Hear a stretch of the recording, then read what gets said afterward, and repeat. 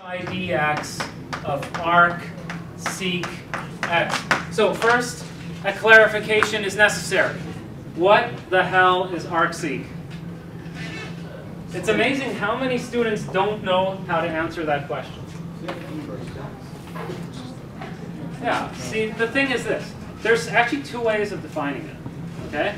So there's one way of defining arc sine, arc cos, and arc tan. There's a standard way of doing that. But the reciprocal traits, arc cot, I guess arc cot there's also a standard way. But arc sec and arc cusc, there's two different ways of defining that, okay? So I'm just going to go through that argument right now. So first of all, secant looks like this, okay?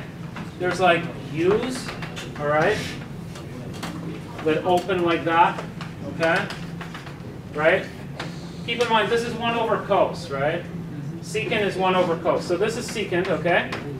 Now, when we actually take the inverse, what we're doing is we're flipping the whole graph. So, secant inverse of x looks like this. We're taking that and we're flipping it in the line y equals x. So we're going to get stuff that looks like this, okay? Yeah. There we go. Okay. Yeah. So here's the thing. Vertical asymptotes become horizontal asymptotes, and the U's become like sideways U's. And there's a problem. That's not a function.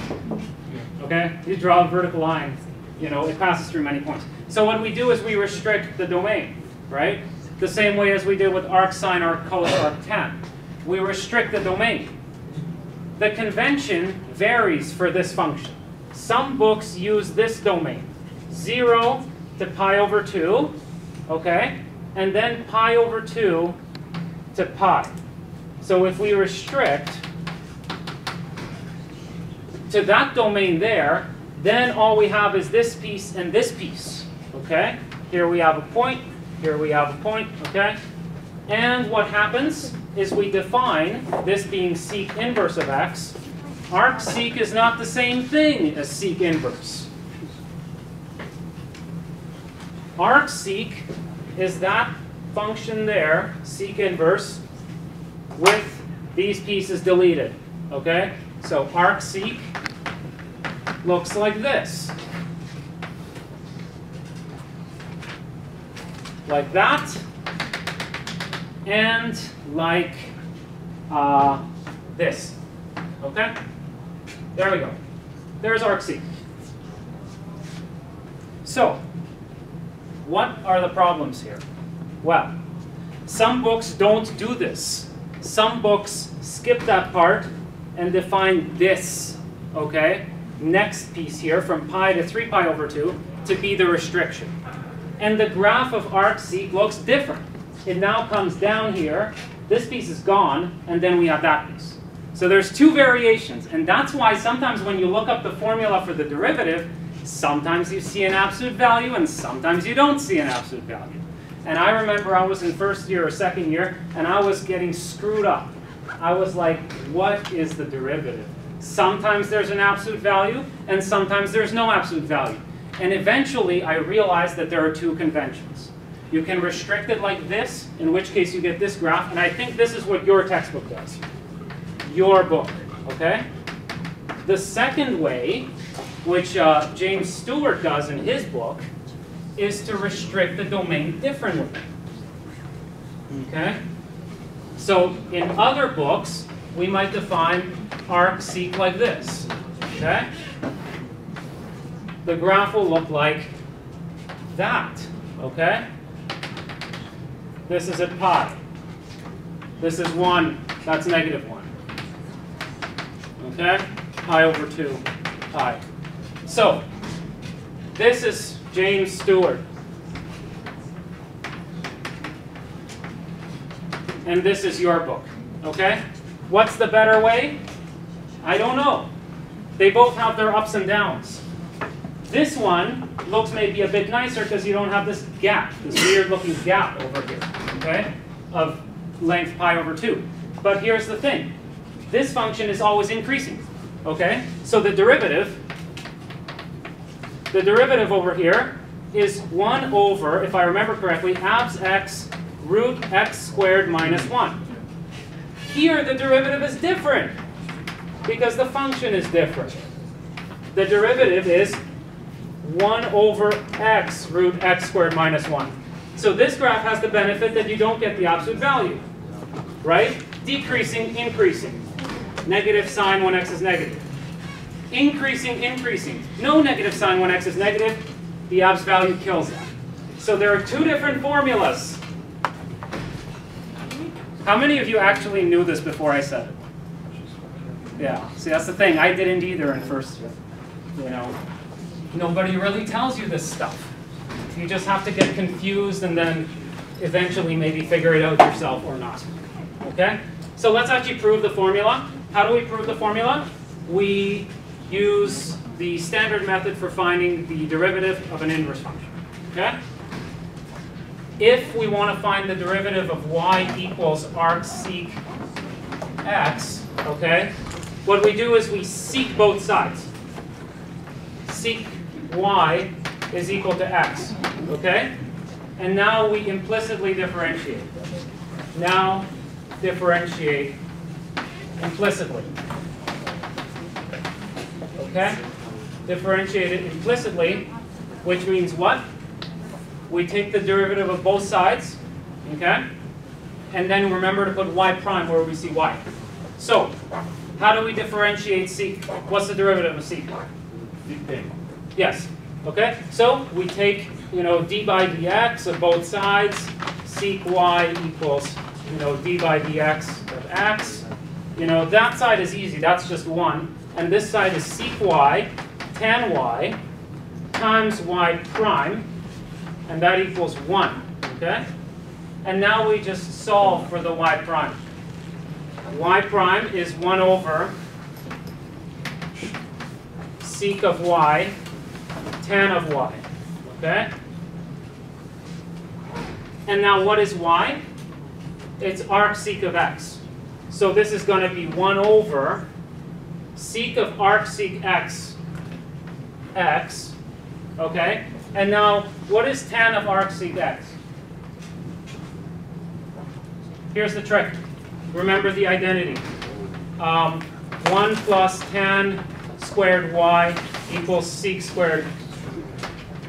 Okay? Tan squared y is root sec squared y minus 1. Sec y is x. Done. Okay? What about the absolute value? Does that come in or does that not come in? Well, it depends on the definition of secant. Sec of arc sec might be x, or it might be abs value of x, depending on your restriction. Okay? All right. Any questions about this stuff? Yeah, this is hard and confusing, I know. This stuff with the trig functions. The same problem, by the way, comes up with cosecant. If you wanted to find arc cos x, okay? With arc cot, there's a standard way, but I've even seen that sort of jumbled up. There are two graphs of arc cot, which I've seen, okay? One of them looks like this, okay? It's like an arctan except flipped like that. That's a terrible looking graph. It looks like this, okay? Arc cot. And the other one I've seen looks like this. Completely different graph. Okay? Same thing, just a different domain definition. Okay? All right. Any other questions about like trig, whatever, getting the derivative of an inverse? Remember, this is the way you do it. Okay? If you don't like the fact that you introduce y and you differentiate implicitly, you could also do it like this. X is equal to sec x, sec of arc sec x, and then take the derivative of this. So 1 is equal to sec arc sec x tan arc sec x times arc sec x prime. Yeah, I wrote all over the diagram. And then rearrange for arc sec prime by dividing by that. Same effect, okay? Compose the function with its inverse, that equals x by definition, and then take the derivative of the equation you have, Okay? Okay. So anything else? Oh, right, optimization. I'm going to set up an interesting question for you guys. It's going to be a hard one. All right. Here's an optimization question. So I'm not going to do the standard ones that you see in like high school, right? Like this is a standard optimization question you see in high school. You got a semicircle of some radius r, okay? And you want to inscribe a rectangle. And the question is, what's the maximum area? Okay. That's too easy, right? That's high school. We've moved on. So, high school plus question. We got 2 circles. That's actually a really good circle. Okay, we got 2 circles. Now, I'm going to probably mess up the interval. Yeah, okay. All right, okay. So, 2 circles. Okay? And here's what I'm going to do. I'm going to put the rectangle here. Okay, yeah. Okay, cool. So there's the rectangle. Now, the radius of this little circle is little r, and the radius of the big circle is big R. And the problem is find max area of rectangle. Okay? It's an actually good math problem. So, take 1 minute to think about this, please. Don't just wait for me to give you the answer. Take 1 minute to think about it, and then we'll set it up together. Okay? So try to set that up yourselves. Let's see how good you guys are. Okay? Let's see if you can handle this. If you've seen a question like this in 2 days when your exam, is your exam on Friday? Yes. On Friday the 13th. Is that some sort of ominous sign? Hopefully not.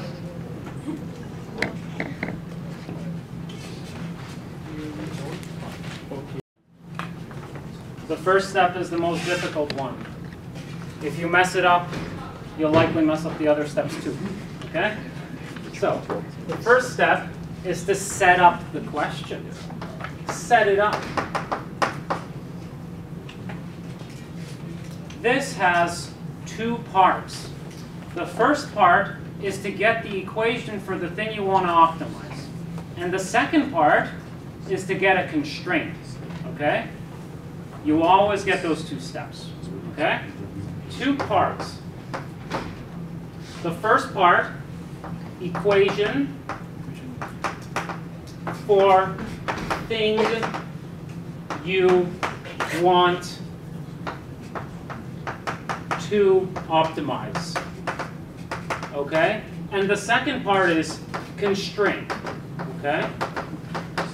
This thing usually has 2 variables. Okay? So for instance, in this case, we have area. Area is length times width. We have 2 variables. Okay? That's a problem because we want to be able to take a derivative and stuff. We want everything in terms of 1 variable. That's where the constraint comes in. Okay? The constraint is an equation between our 2 variables which relates one to the other. We rearrange our constraint for one of the variables and sub it into our equation to get our function. Okay? So the constraint, equation between 2 variables. Okay? And this one usually has at least 2 variables. Okay? 2 plus variables. There might be 3.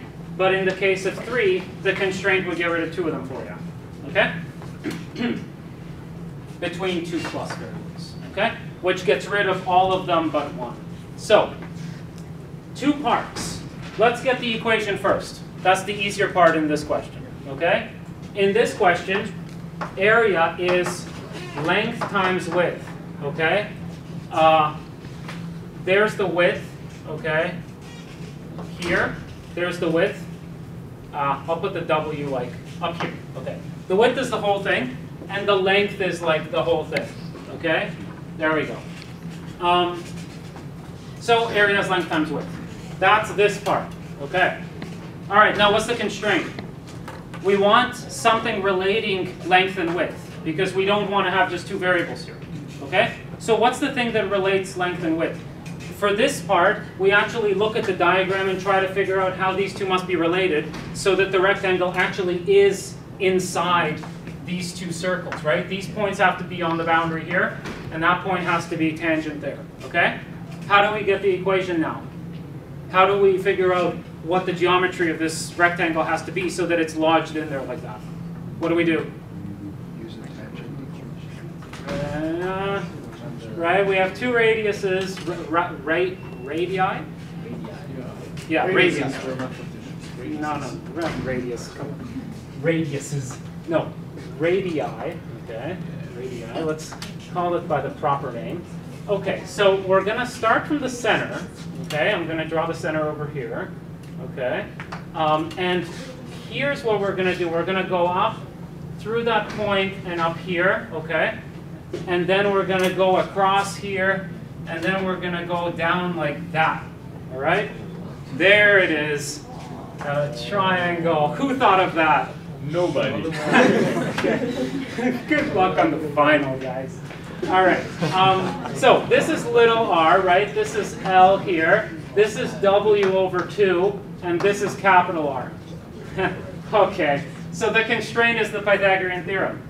R plus W squared plus, oops, L plus W over 2 squared equals R squared. There we go. There's the constraint. Okay? So that's step 1. Get the equation, get the constraint. Step 2. Rearrange the constraint for one of the variables. Rearrange constraint. Okay? Which variable do we want to rearrange for? L or W? In this case, L is a bit easier perhaps. You always want to choose the easier one. Okay? Yeah, W here is easier than L, because L is in. Yeah, let's rearrange for W, right? W is what? Move that over, take the square root, multiply by 2. W is 2 root R squared minus R plus L squared. Okay, cool. There's W. And now we're going to take the rearranged constraint and plug it in there. And we have A as a function of L. Okay, so step number 3 is define function to optimize. Okay? So we have A, and we're replacing out W, so we're going to have everything in terms of L. So I'm going to call this A of L. It's a function of just L, the variable L. Okay? And that is going to be 2L root R squared minus R plus L squared. Okay? There's our function of L. And now we're almost ready to start the optimizing part. But before we do that, there is a little step here which you'll lose marks for if you don't remember it. So pay attention right now. Step 4. Domain. Okay? We want to figure out where A of L is actually defined. Okay? Because if we end up differentiating, getting a critical point, maybe our critical point won't even be in the range that we're looking for. First of all, L has to be greater than 0, okay? Because if L is less than 0, we don't have a rectangle. L has to be greater than 0. And what does L have to be? Well, it has to be so that if you add it in here, you're still within the circle. So L has to be smaller rather than the big radius minus the little one. Okay?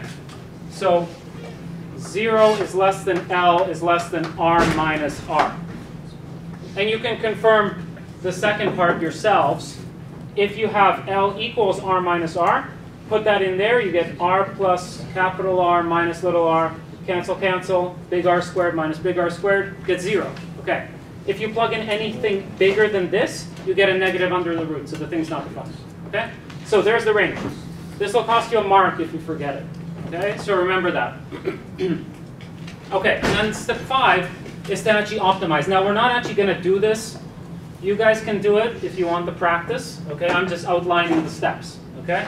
5, you take the derivative and set it to 0 and solve for you know, the L which makes that work. Critical L. Okay? So solve for the critical point. Get the L. Okay? Yeah, I lied. There's more than 5 steps. Step 6. Figure out whether the critical point is a minimum or a maximum. In this case, it's pretty obvious that it's going to be a maximum because as L tends to 0, we get a really thin rectangle, you know, maybe something lodged in like that, which will tend to 0 area. And as L tends to big R minus little r, then we're going to get a really, really skinny rectangle here. So W will have to be 0. Okay? Now, you can confirm that by just taking limits. Okay? You take the limit as L goes to 0, okay, of your function A of L, and you confirm from the positive side that that's 0, which is the limit as L goes to R minus R from the negative side, A of L. Okay? The endpoints are 0. Function starts at 0, goes up, ends at 0. Okay? The thing that's in the middle, the critical point, therefore must be a maximum. So that's how you confirm that the critical point is a maximum. This confirms CP above is max, and therefore the answer to our question. Okay? Step 7, therefore, is to actually find the answer. Okay? So now that you found critical L,